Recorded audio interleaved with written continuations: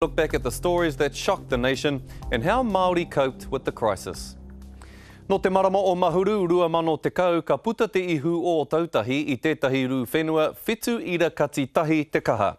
Kāre hoki he aitua tangata kotahi. Engari no te rua te kau mā rua o hue tangaru, ka turakina te whaitua I ngoi kore nei. Nā te rū whenua ono ira kati toru te kaha, I ānea kauai ngā rohe o roto o te rāwhiti anō hoki o tautahi, o tira I mate ai te kotahi rau, waru te kau mā tahi tāngata. Anei tā marae titiro ki tā ruau moko I mahi ai. Day by day, brick by brick, the hunt for survivors continues. More than 300 Australian emergency search and rescue workers are here to help. Andy Peake is one of them. How do you feel about actually coming to help out New Zealand, given your part of the world hasn't been doing too well from Mother Nature either? You've got to spread it around. If the shoes were reversed or the boots were reversed, you guys would be over here giving us a hand in a heartbeat, I'm sure. We've just come from a police briefing where we were told that, sadly, there have been no survivors found today.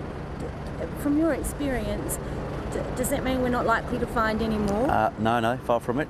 There's obviously a survivability window, and as that window extends, the survivability obviously decreases. But as you've obviously seen in other disasters around the world, there's always those guys who are plucked out days, sometimes even weeks later. But we're still fairly confident and certainly very hopeful that we will find in some of these little pockets inside various buildings, that we'll find some more live people. So it's very, very much a live rescue operation, most definitely. The international response was swift. Japan, Taiwan, America and Singapore.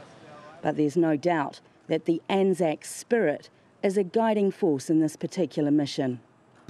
There's a lot of destruction. It's a genuine disaster, but I think overall people are coping very well.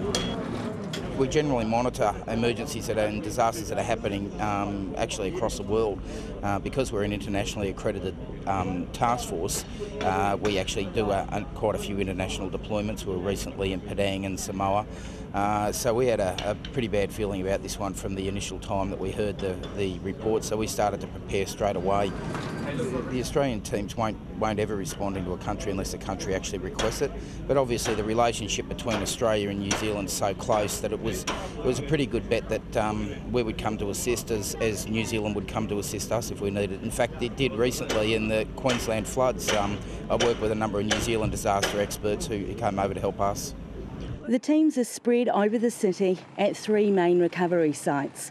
I joined the international media on a police-controlled mission to see the damage and the recovery process.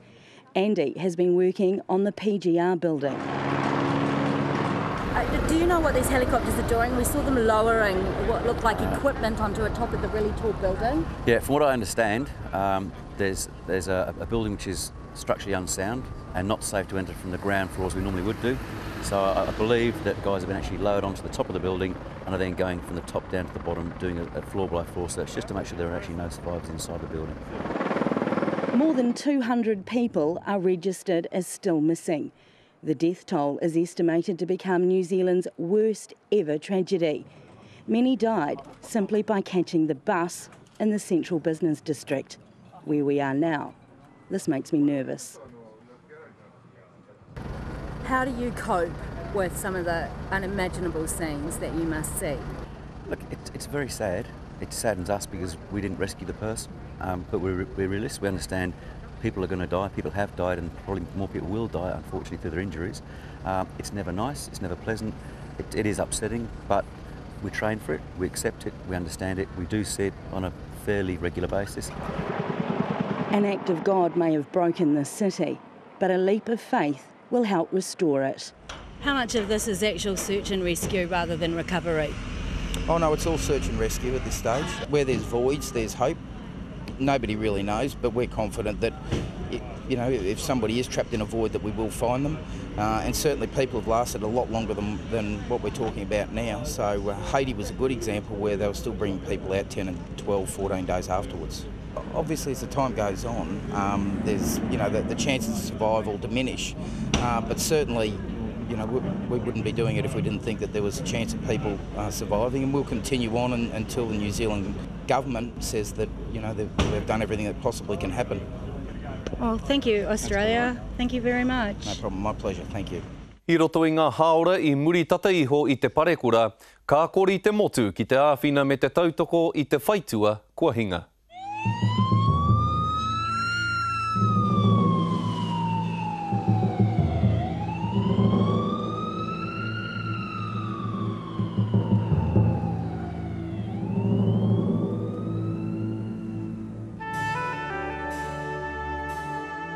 Mā te kotahitanga o te motu, e puta anoa ai ao tautahi, ki te ao marama, kia kaha anoa ai tana tū. Standing strong for those devastated by the earthquake, Māori have come from across New Zealand to help everyone in need. Ko kai tēnei hoki te timatanga me te whakotinga mai, e roto I te kei te kororitanga. We're going knocking on doors and speaking to the people that need food, water, medical help. The Māori Wardens were one of the first groups to mobilise in Christchurch's shattered eastern suburbs. Well, what we're here today is for you fellas, for what needs you fellas need. Although some residents were confused by the Wardens' uniforms. We're not allowed out now. No, we just come to give you some information. When the Wardens went inside homes, they found many in need of serious attention. He's very stressed, the man inside. He said, oh, you just give me that paper. I mean, we're still waiting here today. Today is another day, and people still go past, and nobody comes to see me. And I said, well, we're Māori Wardens, and we're here to do the best that we can. And just as the Wardens sought medical help for the man, Blue Scrubs arrived in the neighbourhood. We're up into 4 teams, and we're doing street by street, and just making sure that the partners are all right in their homes. Nurses, doctors and tradesmen in orange vests joined forces with the Wardens. We came as a part of the Te Arawa Tainui response team from our hauora in Rotorua, really in an attempt to try and support the effort for recovery now. Any help we can give, not to obviously save the world, but to help get it back on its feet. That's what we're here for. The nurses were immediately overwhelmed by the number of people requiring medical attention. How are the nurses helping you, Mum? They're just helping her with the Ventolin and stuff and letting her know that she's going to be able to get into hospital on Monday for a chemo. She's going to be plugged in for a chemo and stuff, so she's a bit worried about that, getting in town and getting it done.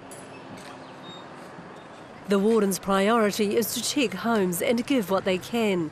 If they can't help residents immediately, they take their details to police to deal with. The Wardens are often dealing with raw emotions. Long-serving Warden Madeline Barrow is directing help between the different Māori organisations working in Christchurch. But Madeline's carrying a heavy burden. I have a brother missing here. They've not found him yet. Madeline's brother, 54-year-old John Mason, may be amongst the dead, but the family are yet to find out. We're hoping he's not. But the last time this happened in September, he rang home straight away, especially to his twin sister. He rang back and said he was okay. We haven't heard from him since. So, yeah. We're hoping, very much hoping. You darlings want some water? It's where the need is. That if it comes to the worst for my brother, that I think he'd want me where the need is. You know, there's lots of people out there that's got tragedies, and I believe that I'm of good help here too, in my team. But in her rare quiet moments, Madeline grieves.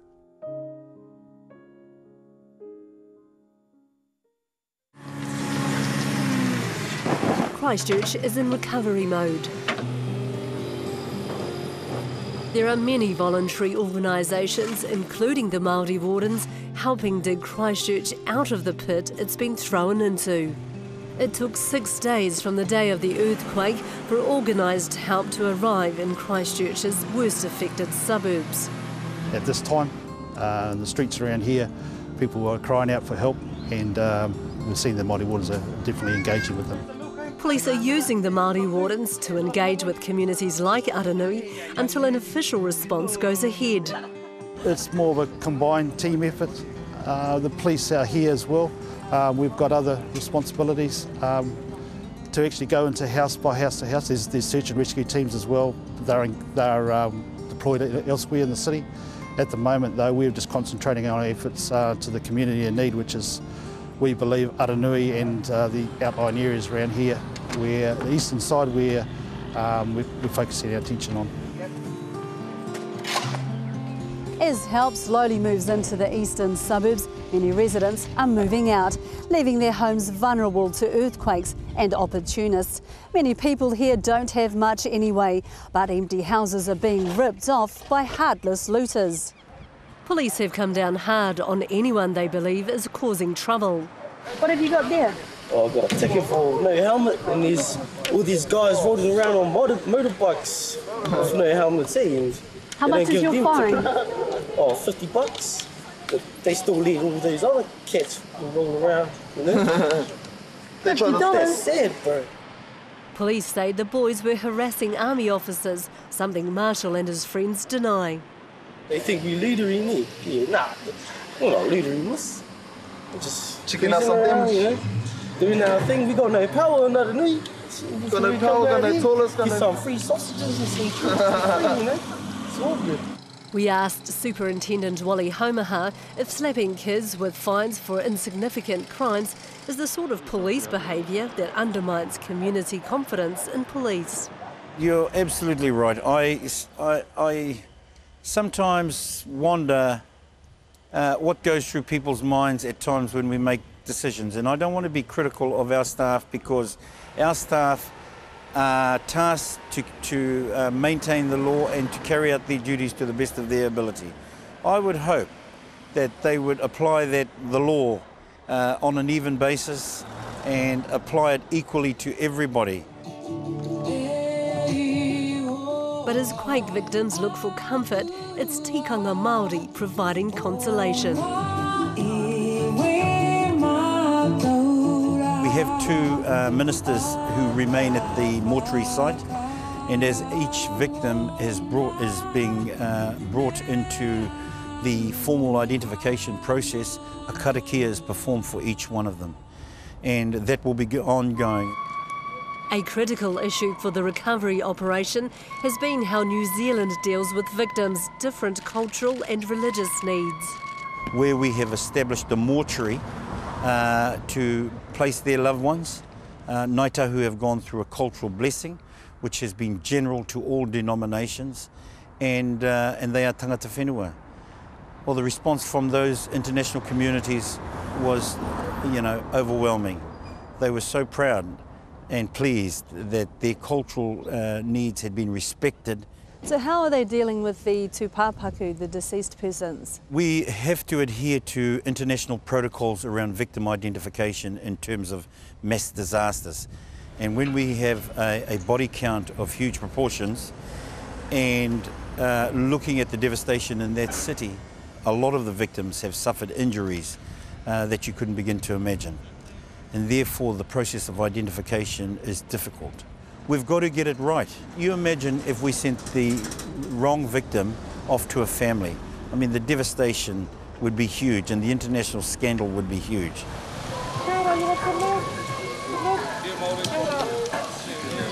You know, I'm so proud to be Māori in times like this, although there are sad times.